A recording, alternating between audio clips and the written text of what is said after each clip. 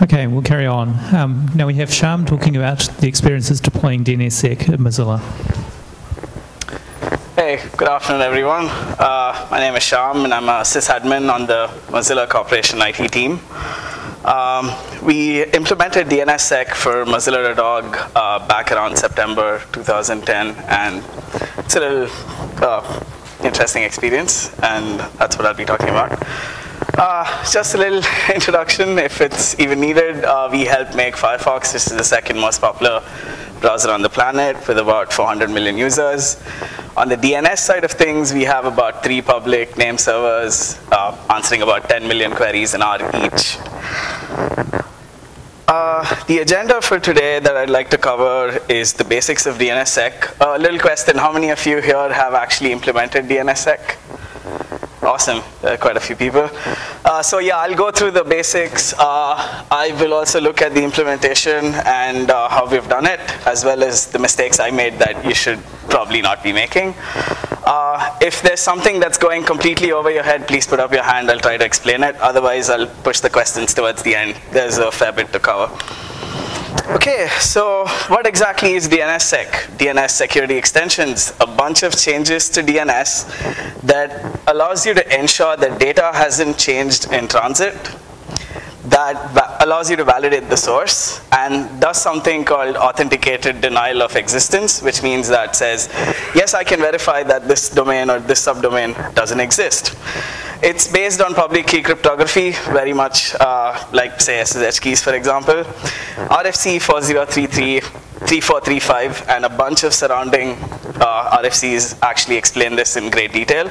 But if you want to start, the Wikipedia entry is a good start to sink your teeth into DNSSEC. The main reason is, well, DNS wasn't created for today's world. It's quite a scalable system, but yeah, we know about the various attacks that are happening to DNS, cache poisoning being one of the major things that DNSSEC will definitely help mitigate. All right, so what exactly are the main new things, or what should you know about when you start talking about DNSSEC? There are 4 new resource records. RFC 4034 lists them out. I'll start with DNS key. And to keep it extremely simple, just think of a DNS key record as your public key. That's it. It's a public key. It holds your public key. A DS record is nothing but a pointer to a DNS key record. It holds something called a key tag, which is a unique identifier for a DNS key. It holds the hash of the DNS key. And the difference is it sits in the parent zone. So a DS record for Mozilla.org would sit in .org, point to a DNS key which is in Mozilla.org, and in this process, it helps to form what is called the chain of trust. NSEC is the part of this that does authenticated denial of existence. It stands for Next Secure. Basically means that if you do a lookup for a non-existent domain, say foo.mozilla.org, NSEC would basically have an answer that says bar.mozilla.org, which is the next available domain. Now the problem with this is you can quickly run recursive queries and find out the list of domains you have available. So NSEC 3 beats that, without going into too much detail, beats that using a salt and a hash. So you will not get actual responses, but you'll still be able to authenticate that the domain's not available. RRSig is something that I'd like to call the glue of sorts. It basically is the actual signature record, ties in this whole process. It exists for all of these records, DNS key, DS, A, MX, whatever. If your zone is secure, you'll get an RRSig record with the answer, which then you can verify and make sure that the zone's actually valid. The next important thing in DNSSEC is keys. As I told you before, DNSSEC is based on public key cryptography, so you obviously have public keys and private keys. You keep the private keys safely hidden away, and you distribute the public keys. For all intents and purposes, or theoretically, you can do all of DNSSEC with a single key. You don't need to have different keys, but for operational reasons and reasons that I'll try to explain here, it's always nice to have two keys. They're split and called KSKs, or key signing keys. These keys are used to sign other keys. They don't do anything else. And zone signing keys are used to sign zones. These are the ones that actually, sign your zones and are distributed. Now the reasons for splitting these out, assuming you have, let's see, if you say, for example, have one key. Now that key signs your other key, signs your zones. The DS record for this key sits in your parent zone, right? And that completes the chain of trust. If this key is compromised, your whole chain of trust is lost. Now if you have two keys, you have the KSK, which signs keys, which is your only link to the parent zone. And your zone signing keys are within your zone, can be replaced whenever you want. You have nothing to do. You will not affect the chain of trust because your KSK signs the ZSK. ZSK then signs the zones. And so, it gives you that kind of flexibility. Splitting the keys also means you can have a longer lifetime on the KSK. You can have stronger keys on the KSK, shorter lifetimes on the ZSKs. Usually they say 1 month, but it all depends on your local policy and how you want to manage it. There are various algorithms for keys. The most commonly used ones are RSA-SHA-1 and RSA-SHA-1 NSEC3, which basically does NSEC3. A rollover is nothing but changing your keys. It's a process of saying, after X amount of time, I'm going to flip my keys over and have new keys instead of the old ones. The RFC 4641 is an excellent read for anyone deploying DNSSEC. It lists out operational practices and discusses rollovers, possible attacks, and how you can implement these without having too much trouble. I'll quickly switch over. That's actually clear enough, but I'll switch over to the browser. And all right, just to elaborate on what I've explained so far, this is a DNS debugging tool, and as you can see here, the zone is completely secure, but I'll just go in detail.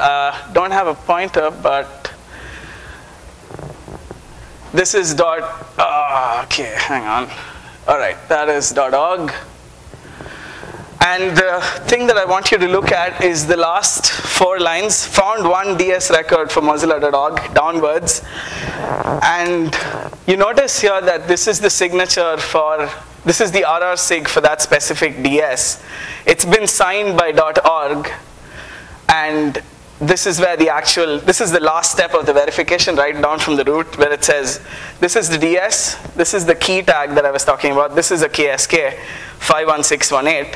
You know it is a KSK because then what it does is it looks up the corresponding DNS key records, it finds this one right here, which matches 51618 over here.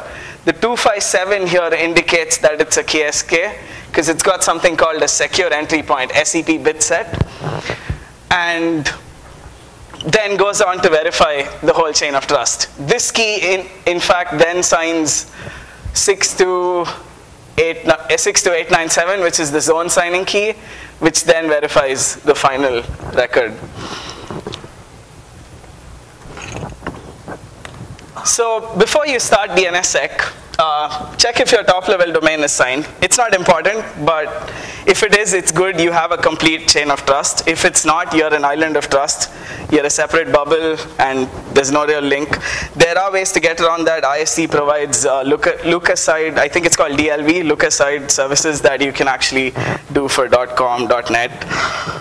Check with your registrar about DNSSEC, because your DS records are a crucial part of DNSSEC, and right now the registrars handle your DS records for you.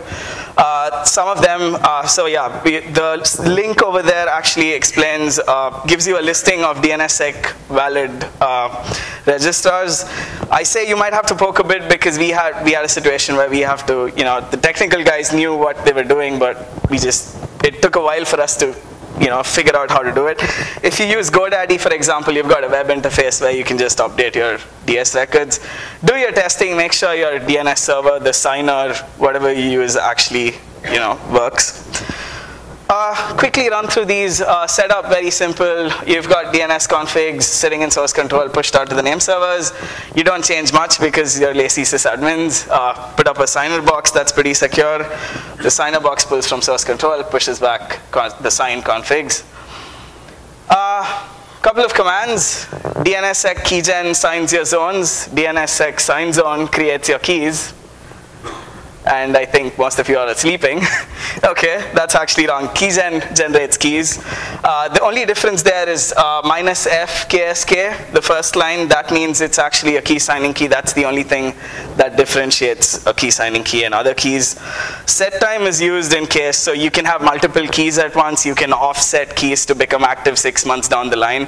With bind 9.7, it's really useful and easy to do this. Sign zone is what actually signs your zones. The -s is the thing. If you have multiple keys, -s will read all of them, figure out which key is active at what point of time, and then sign your zones accordingly with those keys.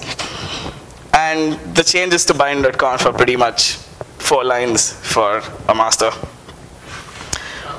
Yeah. Yeah. When you sign your zone, sorry, you do that on every DNS change? So you add a record, you re-sign it each time, or does bind take care of that? You can ask it. I do it all the time because signatures expire. I've not really changed that. But there is an option for continuous signing where it only signs records that have changed that I'm aware of. But yeah, that's possible. Steps are pretty simple. Upgrade bind across the board. We rebuilt bind from RHEL 6 beta at that point of time in September. It was a straight rebuild because we wanted bind 9.7 and above. And put it in a separate repo that sat only on the DNS servers. Upgraded bind, kicked off the signer. The process kicked in and everything pretty much just worked.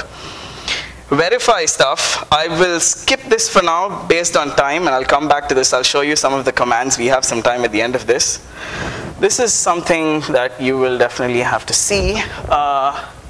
DNSViz is another great tool that actually explains the whole chain.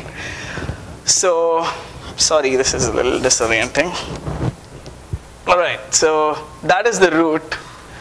The whole DNS authentication chain, that is .org, and it comes down to mozilla.org. So you can see here that that is the DNS key for org status secure, comes down to the DS, key tag 51618 that I showed you earlier, and then goes down to that specific DNS key. Oops, no idea, okay, there.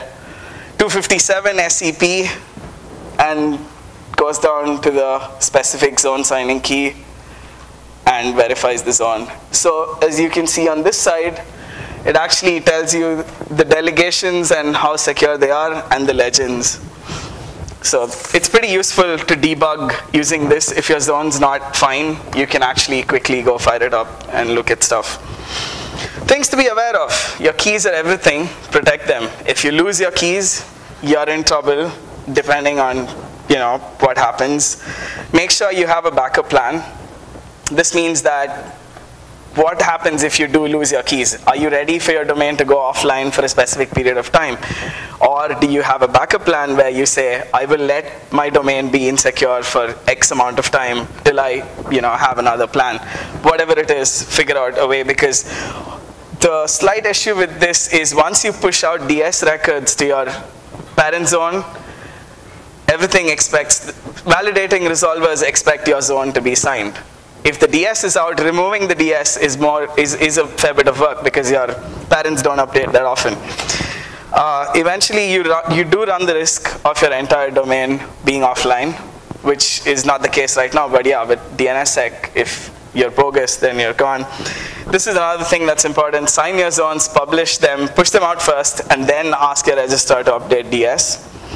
And your network equipment might need changes. We had to change a little bit because could be your switches, firewalls, load balancers might truncate DNS responses because your packet sizes have suddenly grown large, and they see that as an immediate sign of attack because, hey, DNS is not supposed to be, responses are not supposed to be that big. what happened, the mistakes? Security lameness, or the DS records went out before I could push out my signed zones. So for a period of time, people were like, oh, okay, this is not working. The default log levels on bind for DNSSEC are set to debug. They will fill your logs, your disk space pretty fast if you're not careful. That's something that you'll have to look into changing. Yep, Twitter is there to fail you. That's what happened. Mozilla.org has a DNSSEC problem right down at the bottom. Mark them as insecure. I don't know why Firefox fails there, but anyway. And that was another unreachable, should be signed says.org, but isn't. That's pretty much it. Now I'll go back to questions, and I'll show you a couple of commands as well to verify stuff.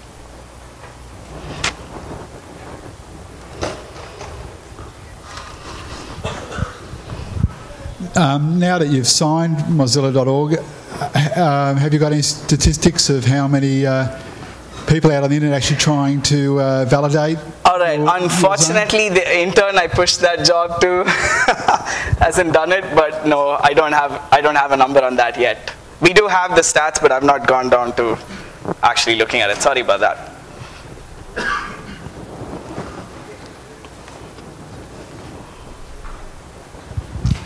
Just out of interest, whilst you're signing Mozilla.org, yeah. Have you given any thoughts to the user experience inside Mozilla? Yes, we have. A site where it's not, if there's something wrong? Sorry?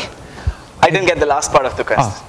Has there been any effort or thought done to notifying the user that they've gone to a DNSSEC-enabled zone, but it's not valid?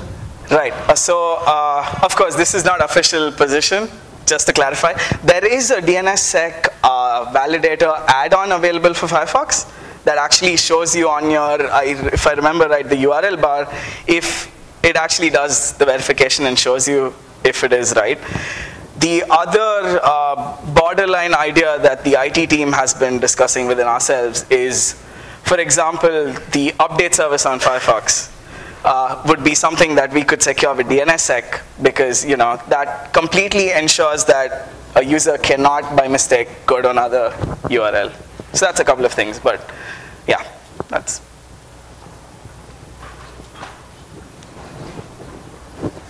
There's a couple of questions here.